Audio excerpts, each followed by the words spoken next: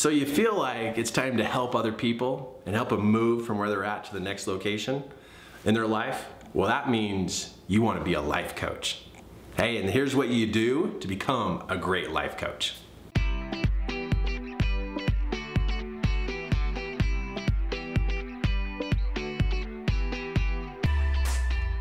You feel it, don't you? That deep down desire to help somebody else make progress. Well, that makes you a life coach, right? Or maybe even a mentor. But either way, you're wanting to get people from point A to point B. See, that takes a lot of skill.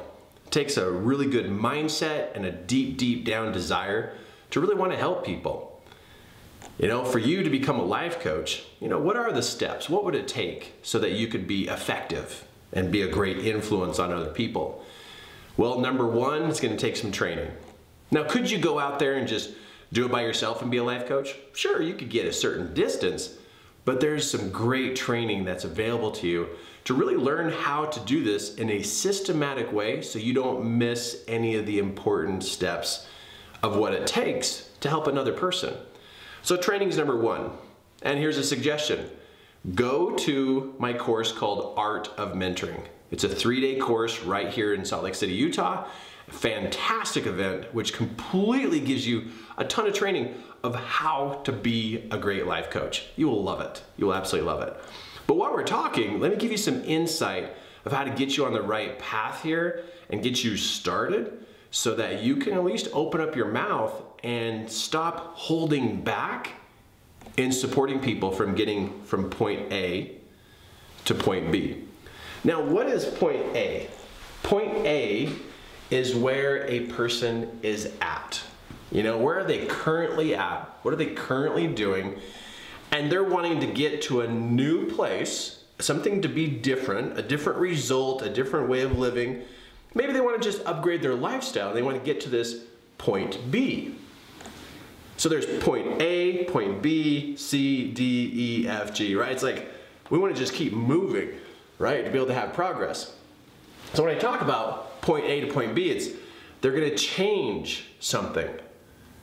They're going to change, not just keep reliving and rehashing the point A lifestyle. They really want something to be different, like they've made progress to point B. You see, because a lot of people sit there and spin their wheels in point A, think they're getting ahead, but they keep saying to themselves, I did all this work and I'm right back where I'm at. That's not what coaching is all about. Coaching is about making a change so that you literally are existing and living in a new place in your life, a point B. We're creatures of habit. We really are. People, as our psychological part of who we are keeps replaying every day, it holds us in the place where we're at over and over and over again. But some of us just really want to get over to a point B and have a new lifestyle, things to be really different. And that requires some coaching. So first off, being a life coach, something to consider is, can you help a person identify clearly where they're at today? And to be a great life coach, you are able to help a person define and describe their point B. Where is it that they want to get to? What is it that they want to do? What is the new results that they want to have in their life? To be a great life coach, help a person decipher, describe, and define what they currently have in their life and where is it that they want to be. Now that's the beginning of coaching, is to be able to clarify those two different points. Because when this is fuzzy or vague, and this is fuzzy or vague, well then you can't track progress. You can't tell if something's different. And that's a really big failure of new people who are trying to be a life coach, is they don't make these clear distinctions between the two. Because the experience of moving from point A to point B, it takes some work. And to be able to know the definitions clearly of point A and point B, it can help you identify when things begin to change. So starting out as a life coach, describe point A, describe point B. Second part is is, what does a person do when they meet self-sabotage? Well, it's gonna happen. Self-sabotage, I think some people misinterpret what self-sabotage is. They think it's the mind like doing things to you. Self-sabotage is very clear on what it's doing. Self-sabotage is the mind holding its course while you're trying to change directions. That's all self-sabotage is your mind's holding course of what it's always done, what it's always going to do, but you're trying to alter that direction, and it's just pulling you back. Because it's so ingrained in you, it pulls you back. And that pulling back experience is what self-sabotage is. It means that you're gonna forget some things, you're going to do some things, you're going to have things fall apart along the way because your mind is just doing things to be able to pull you back to the same course that you were on. So self-sabotage, that's something you're gonna need to be aware of, is what to do when there is self-sabotage. How do you coach that person through it? How do you get them back on track? Because between point A and point B, a person will go through a good 50 to 100 self-sabotage moments. And wow, that's tough. No wonder people struggle reaching their goal. No wonder people give up on going towards their goal. And I'll tell you this, as a coach, you're not gonna do very well if you don't know how to manage this self-sabotage in another person, because they'll quit, they'll stop. Believe me, I've coached and mentored thousands and thousands and thousands of people, and I've watched the self-sabotage just eat a person up because they keep failing or some things don't working out. That's because, like I said before, we're very, very, very strongly on a particular path, and here we are trying to turn directions, right? And trying to go towards point B instead of being stuck in point A. Here's some tips though, and just some tips about self-sabotage.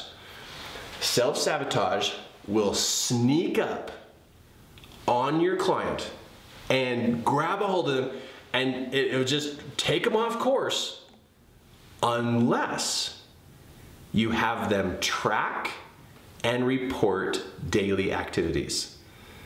If you have them track and report daily activities, you can see sooner when the sabotage starts. Most people don't catch sabotage until it's already on the way back to the original way of thinking, the original behavior. But new coaches don't even notice it until the person's starting to fail. But a great life coach sees self-sabotage right when it starts, right when it begins, right when you try to get a person to go a new direction and help them go their new direction to their goal, and as soon as even the turning starts to go back, you're able to see it for what it is because they track and report. If you're not tracking activities or having them report to you on a daily or weekly basis, there's no way you're gonna see when self-sabotage is happening. You're not gonna see it. And then the person fails, their ideas fall apart, they get pulled back to their original way of thinking, and then you're gonna feel like you're a terrible coach and you don't know what to do different. The biggest, most common mistake a life coach makes is they go easy on the person when it comes to tracking and reporting. They think, oh, I don't want to bother you. I don't want to, burden your life. Oh, but you want to completely change your behavior and completely change your results? I don't want to bother you and make you track and report. Doesn't that just sound ridiculous? If you're going to change a behavior, change a lifestyle from how it's been for years and years and years and years, and you think it's just going to move to a whole new location by itself? Are you kidding? The subconscious mind is so in a rut. And it's so driven because the subconscious mind is so obedient. It has its rules, its regulations, its ways, and now you're going to change it? If you don't have tracking and reporting on your client, and they don't track and report anything, you are not going to see self-sabotage when it starts. It's a lot easier to correct something right when it starts instead of later, because later it builds up momentum, and then that person completely fails, it doesn't work, and then they wonder if they'll ever make it. So tracking and reporting. And I know you're probably gonna have a million questions about, well, how do you track and how do you report? That's why you go to Art of Mentoring, so I can take you on a 3-day journey of what it means to really be a great coach, really be a great mentor.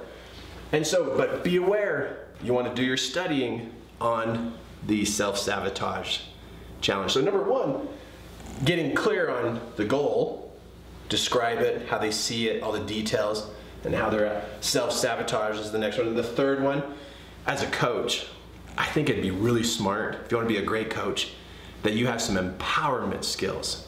What does that mean to have empowerment skills? What that means is that you literally can help the person supercharge their mind. Because their mind is only at a particular level of ability. And if you don't help them supercharge their mind to be at a new level, well, they're gonna try to live a new lifestyle with their current thinking.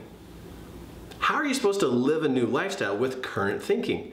There's a gap. And when there's a gap, what happens is, as they try to live this new lifestyle, they fall. And sure, they could get their goal, but can they sustain the goal? Sure, they can reach a new level of an income, but can they sustain it? You know, yeah, they let go of 30 pounds, but can they sustain it? Your state of mind is your state of life. And if your state of mind is right here, and you're trying to live a lifestyle here, and you don't change your state of mind, then your mind will pull your results back down to where it exists. But empowerment skills, and here's the insight of what I mean by empowerment skills. They must upgrade their ability to visualize, not what they visualize, but how they use visualization skills. They must upgrade their language skills, not just what they say, but how they say it. Then there also must be some upgrade of how to manage emotions. So there's the way you visualize, there's the way that you talk, and the way that you manage your emotions. Those are the 3 superpowers every human being has. Their ability to visualize, their ability to verbalize, and then their ability to manage emotions. And if you're not coaching them on how to upgrade and literally move those skills up, it's gonna be tough. Because here you're working with a person that's not advancing, but they wanna have a goal that's bigger than where they're at. You can already see the writing on the wall. It's not gonna work. So to be a great life coach, visualization skills, language management skills, and emotional management skills. It's a game changer, total game changer. But that's the direction you wanna go to be a great life coach. You don't have to, but then you'll just end up being like everybody else. Great training. You know this is what you want to do, don't you?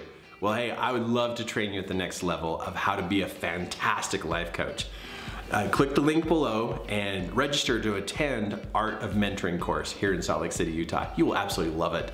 Let's take your skills to the next level. And also, subscribe. Don't miss any of the trainings I have coming out to you. I have you on my mind as I create these trainings, so subscribe.